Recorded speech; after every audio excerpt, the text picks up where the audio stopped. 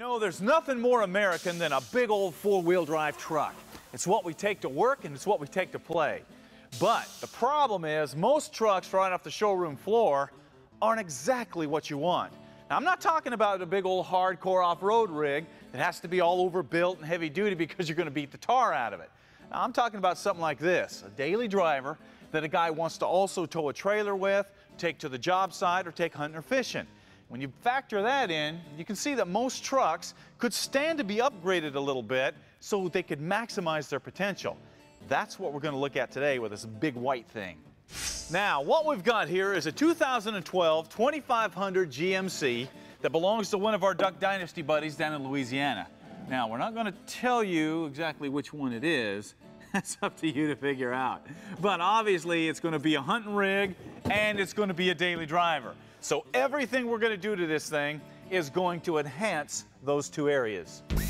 The first thing we did was send it off to Line-X so they could coat the bed, the fender flares, and the lower part of the body. Now, this isn't just for looks. These are all high abuse areas on a hunting rig, and the Line-X coating will give them superior protection for years. All right, two things that every hunting rig needs are ground clearance and traction, so you can get where you need to go, which means we have got to get this thing up in the air a little bit. And we're going to do that with a 6-inch SkyJacker lift. Take a look.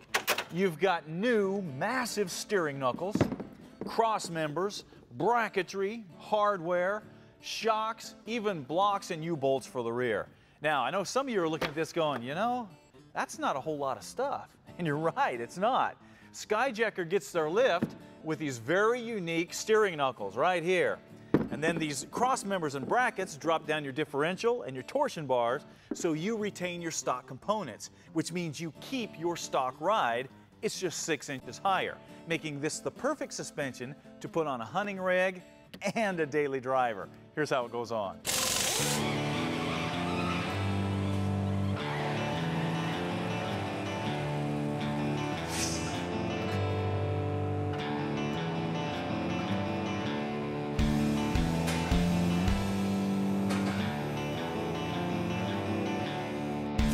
The first step is to remove the wheels and the skid plates.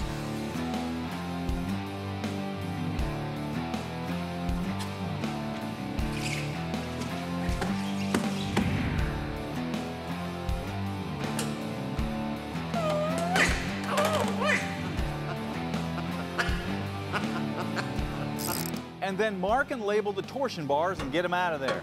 Now, this will require a special puller tool that you can either get from an auto parts store or a GM dealer. But either way, don't try to do this without it because you can't.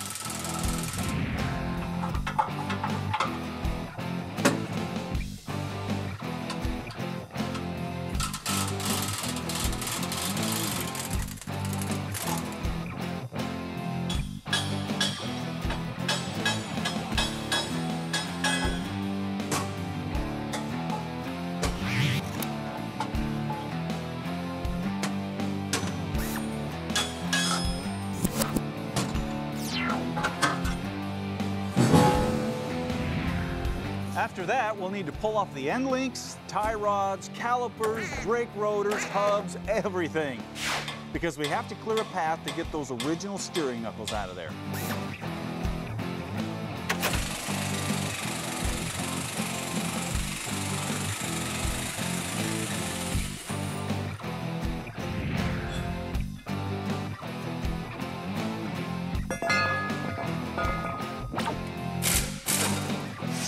Then we'll pull out the axles and remove the shocks and the lower control arms.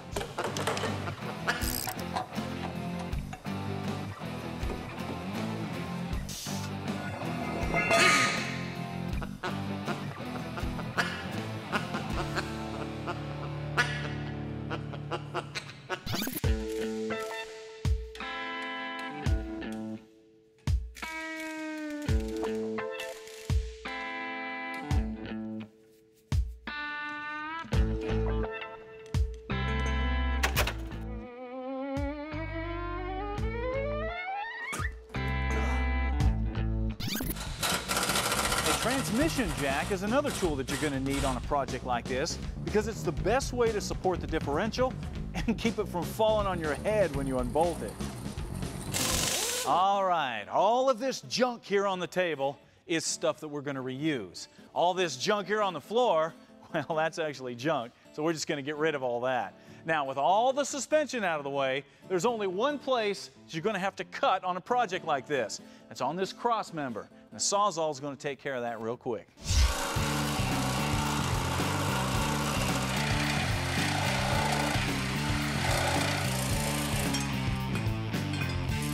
Okay, now it's time to start putting this thing back together.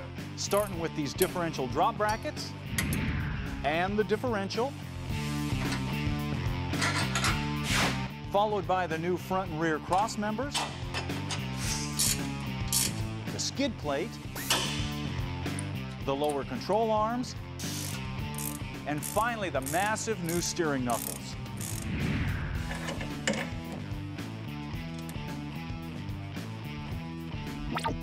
From here on out, it's just a matter of installing the new bump stop brackets, then reinstalling the axles, the hubs, the new sway bar end links, and the brakes. Finally, we'll bolt on the torsion bar drop brackets and reinstall the torsion bars and torque them up.